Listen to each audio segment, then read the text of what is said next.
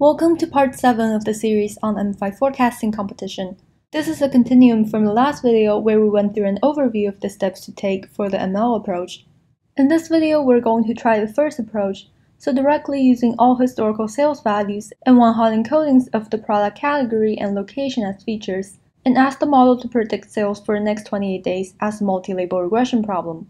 Before I get into how this is implemented, I just want to mention that with the 3 parameters I was tuning, I didn't see a significant improvement from the naive top-down method. We'll run the weight calculations as before and store it in a data frame. Create a data frame to store all the higher level aggregations just as before, and define our custom loss function. The panel's getDummies function converts all categorical features to one-hot encodings. What this does is that for each column containing string values, it's going to make a separate column for each unique string entry, and then instead of having a string entry, the row would simply have value 1 in the respective columns and 0 otherwise. For example, the first row used to have a state ID of CA, and we know that the state ID column contains 3 unique values, CA, WI, and TX.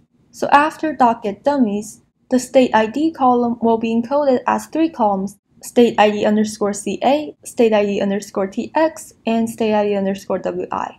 And the first row will have a value 1 in the state ID CA column and zeros in the 2 other columns. We want to get these one-hot encodings for all the string columns except for the ID and item ID, because each row takes a unique value in these 2 columns, so it won't be useful training features as there won't be any generalizability. We also still need the original string ID values for aggregation purposes, so that's why I'm joining all the original ID columns in the front with the one-hot encoding data frame. At this point, all of our features for X are ready, and all of our labels for Y can be extracted, so our data frame is ready to be passed into an extra trees classifier. Instead of training a regressor with just the default parameters, here I'm setting up a random search for hyperparameters, along with a 3-fold time series cross-validation. I was only tuning for 2 parameters in the forest, the number of estimators denoted by n_estimators, and maximum depth any tree in the forest can grow, which is denoted by max_depth. These ranges are roughly determined by some quick experiments, and also to prevent the search from taking too long to exceed the maximum kernel runtime. You can definitely play around with these ranges, and also tune for other parameters by just setting a range for random value initialization, and checking performance for using that random value in the forest parameter. Then the last parameter that I'm tuning for is the start date for the training set of the first cross-validation fold. As demonstrated in a previous video, that using just the same values of the last 28 days as a forecast gave us a decent result. Recency definitely matters, so history may only be relevant up to a certain day. And the idea here of choosing a start date is to feed the model recent historical days that are significant to our target. By tuning for a start date, we'll let the random search decide what's a good start date. Cross-validation here is implemented within a loop. I'm using 3 folds here because that seems to be the minimum number to use for cross-validation to still work, and that takes the least amount of time. If you're trying hyperparameter tuning, one thing I want to suggest is to get a rough estimate of how long the entire process is going to run for. For example, using a random search within a range of values, you can run 1 iteration with the parameters that will take the most amount of time and clock it. Then just set the number of random search iterations to some value that even if every loop takes around that time, this entire process will still finish within 9 hours. Well, that's just lesson learned for me after days of having multiple failed version commits for exceeding the time limit.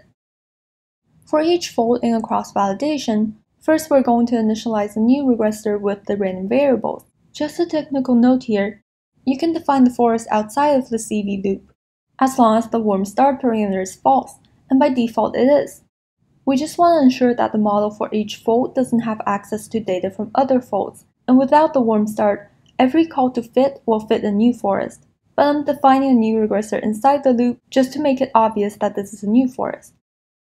Then to keep the features consistent, we'll need to select a different segment of the d_date number features for each fold. So say if the random start date is 1200, for fold number 1, we're only going to have features d_1172 to 1857 as features in the training set X, and d underscore 1858 to 1885 are going to be our 28-dimensional labels. And for each increasing fold number, we're going to shift the training set back by another 28 days by toggling with the train start and train end date. Then for training set X, we're going to pass in all features except for the string ID columns and weights, which are just there for the score calculation purposes.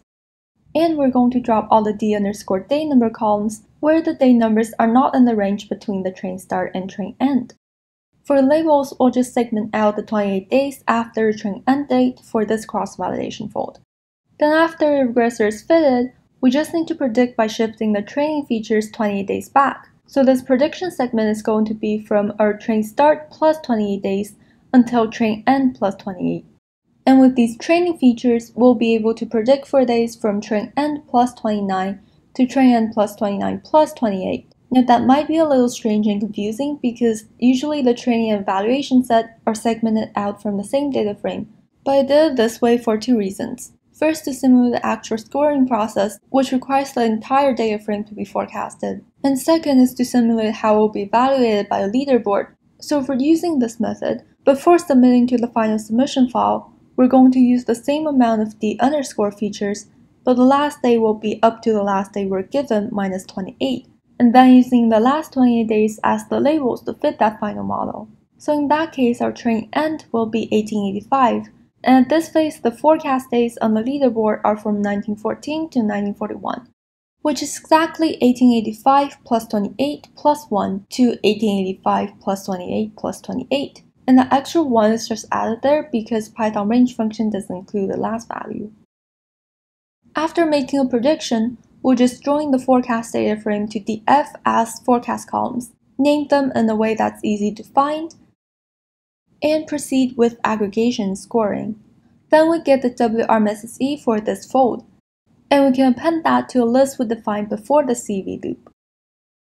When the CV loop finishes, we'll calculate the average of this list of scores for this set of hyperparameters, compare that with the current best score, and store the current model as the best model if the score is better than the best score before.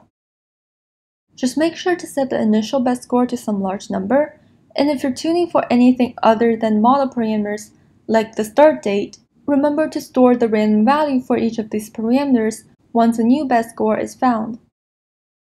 After a random search loop terminates, we'll fit the best model again with the best start date until 1885, and the training labels will be from 1886 to 1913.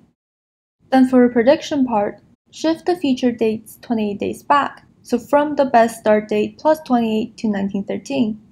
And then the output from the regressor will be the respective forecast for days 1914 to 1941. So we'll just write these in the format we want our submission CSV to be in. And again, fill in the dummy values for the evaluation days, append the dummy forecast, and write the entire data frame to submission.csv.